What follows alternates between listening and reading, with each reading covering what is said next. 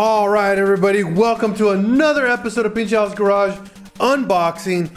We got two boxes here, one from Mamba Tech and the other one from Integrated Engineering. So let's get to unboxing because this is PincheAls Garage.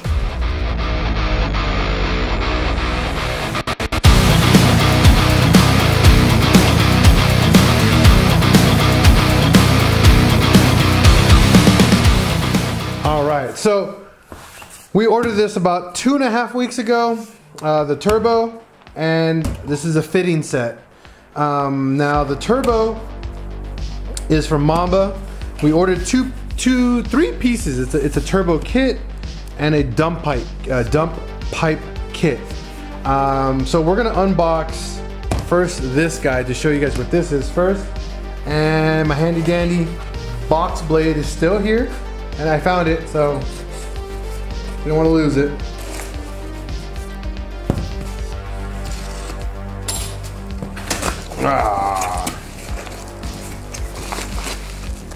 All right.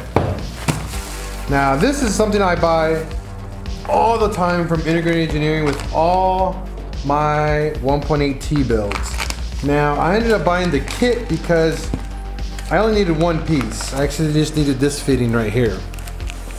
But if you buy this fitting and you buy this one, it's like 20 bucks more, and I can put this on a 1.8T. So these are the AN press-in fittings for a 1.8T. Now I got a test. I don't know if this is gonna work or not, but I'm gonna see if this will work on a VR6 on the valve cover, because I want to put an AN fitting on the valve cover so I can make a catch can for it, because it's much needed. So that's why I bought this. This guy, I mean, I have no need for it right now, but there will be a 1.8T big turbo that I'm building, so this might have a good home to it for soon. So that's why I bought both items. These, I think as a set, are a little over 60 bucks. It's 100% worth it, guys. Every penny from Integrated Engineering. I buy these every single time I do a 1.8T build. It's just one of the best things you can buy for quick adaptations for a AN fitting setup on your car. Now for this bad boy. This is what we've been waiting for to finish our VR6 turbo. I mean, you can't have a VR6 turbo without the tough and the bow. So we finally got the tough and the bow in, and it took a while. You don't understand how long I've been waiting for this. I've been waiting, again, for almost 3 weeks, but it sucks because they don't, how can I say, send you any information until it actually ships. They don't give you any tracking information, nothing until the moment it actually departs. So it's a little annoying, but I'm gonna let it be. All right, Mamba. Before I open it, I'm gonna take a picture of this. If I have my phone, I do have my phone. I need a picture because I just gotta show it off, man. Gotta have all the pictures.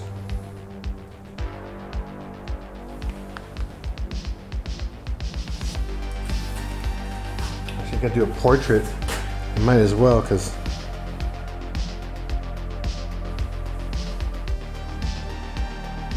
all right, time to open. Woo!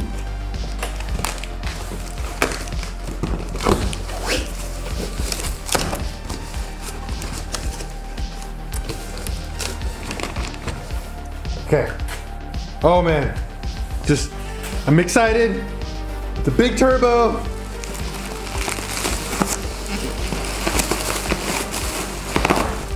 Oh man. Oh man. That's in the packaging, and it's all really gnarly. Whoo! That's a big boy.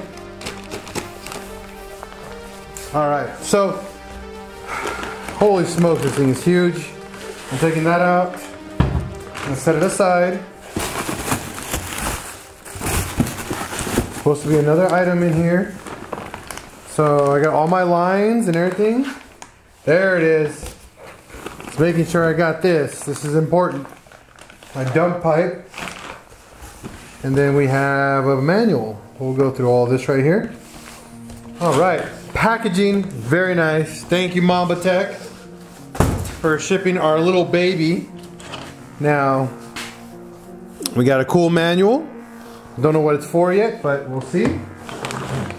We got a dump pipe, very, very important. We got a matching dump pipe. So what this is, again, so you guys understand what this means, is a dump pipe is, it's the adapter to convert the turbo from a 5-bolt to a V-band, which is very, very important for our setup because we're trying to keep everything as pretty much as clean as possible and as like just easy to build. Especially when we take this to the exhaust shop, we gotta make sure this is gonna come out really, really nice. And then they provide you with a really nice gasket for it, already set. The stud conversion for it, very, very nice. We might not use those, we don't know yet. Let's open up the oil lines and coolant lines. So they provide you with an oil feed line. Okay. We might not be able to use that, it might not be long enough. This is a coolant feed line and probably a coolant return line. This will be for the wastegate.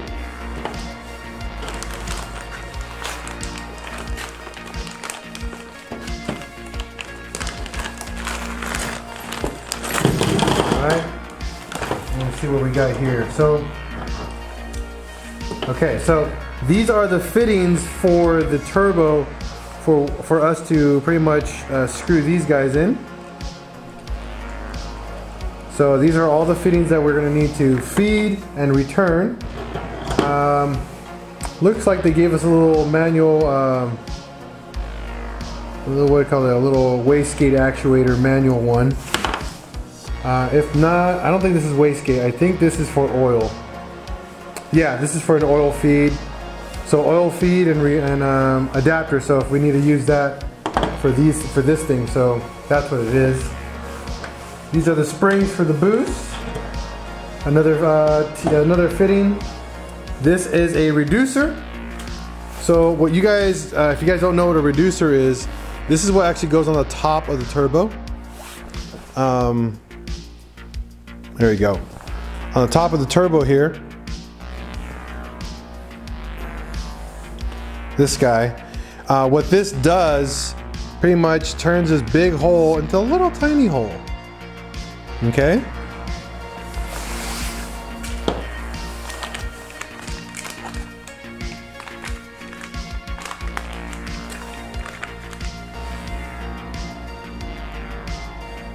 This is another feed. I don't know what these are for. More like, oh, these are the bolts for the turbo, okay. So this is the return line. This is for the oil return, okay? So this is what goes on the bottom of the turbo down into your oil pan. We don't have a return line. We have to make that for this car, for this turbo setup. They gave me little clamps. These clamps are for this little nozzle here. They give us all the hardware for us to mount this. Now, right now, currently, I'm probably not gonna use this. I'm not 100% sure.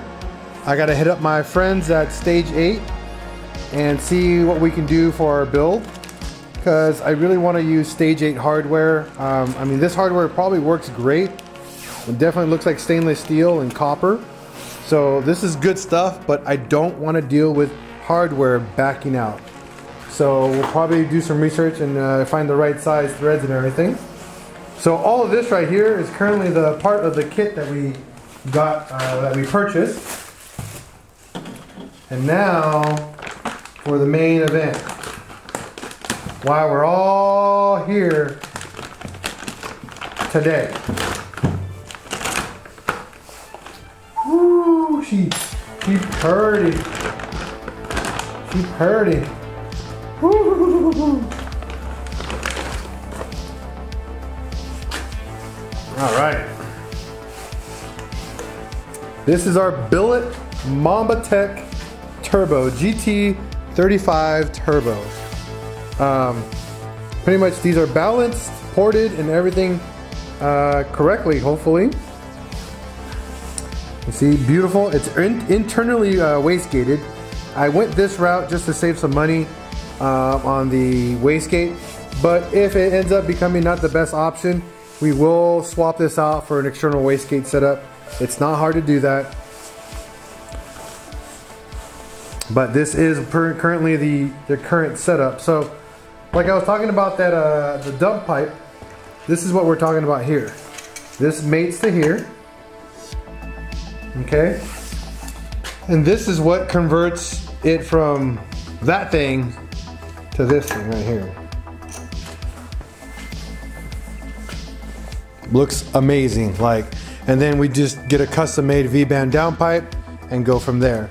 The reason why I went with an internally gated turbo, two reasons: cost, save about $200 to $400 on just getting a wastegate. Number two, my concerns is when we start building the downpipe and everything, depending on the shop that I go to, I'm worried that they're just gonna ruin it. So I'm thinking, you know what? I'll go this route and hopefully they don't ruin it. I mean, that's kind of like my hopes and prayers is that they don't ruin the setup. But you know, some exhaust shops are just, you know, they're good, but sometimes you just get that one day they're just off by a day, and it just, that's it, that's the end of it, and it just ruins your day. Definitely gonna probably invest in some better V-band clamps. But yeah, man, this thing's freaking beautiful. It's a beautiful big turbo. Ball bearing, we went with a full ball bearing, and because we went that route, this is oil and water cooled. So when this gets mounted on the manifold, we have to clock this. And we're gonna clock it, so this right here, currently this is the bottom. If you guys can see this, this is the bottom of the turbo. And this is the top. So this is where oil goes in, and this is where oil comes out. And same thing goes for coolant. You got a top and a bottom. So when we mount this, we have to make sure that the feed is straight up for oil, because oil has to be straight up and down, 90 degrees, like perfectly up and down, versus coolant can be a little bit sideways in there, not as important. But oil, if you have it rotating and feeding incorrectly, what can happen is that you can have poor flow, and then it just won't cool as efficiently. So we want to prevent that as much as possible. So we went with a 2-inch outlet for the cold side. I went this route because we're going to be using a water to air intercooler, so we don't need as much as a big enough of a setup, because we're going very short distances to go from the turbo to the intake. So that's one of the things I was going to give you the heads up on. That's pretty much it for now. You'll see this, the wastegate hose that they provided, this guy right here. This guy goes here to here. That's it. And then you have the wastegate spring here. You unbolt this, and then you pick out the springs that you want based off the amount of boost that you want to run, and that's it. From there, we have to obviously install everything else. I ordered a couple tools so we can make a custom return line and a return fitting on the oil pan, so this guy can be fully properly mounted. We are going to have to figure out how to plumb the oil return line, oil feed line. The feed line, this is too short. I'm just giving you guys the heads up. This is already way too short right off the bat. This has to be like another 10 inches to a foot longer to make it from the front of the engine all the way to the back to feed it. So no biggie. I'm going to be buying extra stuff that we need as we go through this project. Again, this turbo is universal. It's not meant for a VR6. We went this route. It's an AR50 cold side with an AR. I think it's an AR50 as well for the hot side. On both sides, GT35 turbo, ball bearing. I believe this is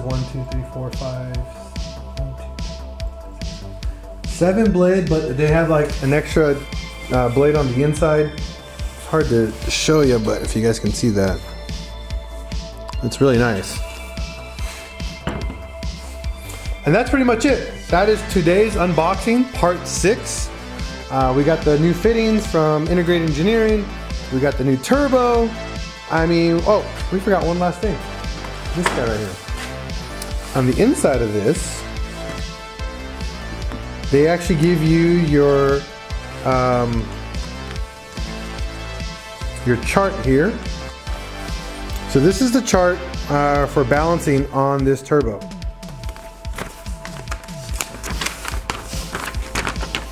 And they show you the tolerances and what they did and what they, how much they adjusted to get the turbo correctly balanced, which is pretty cool.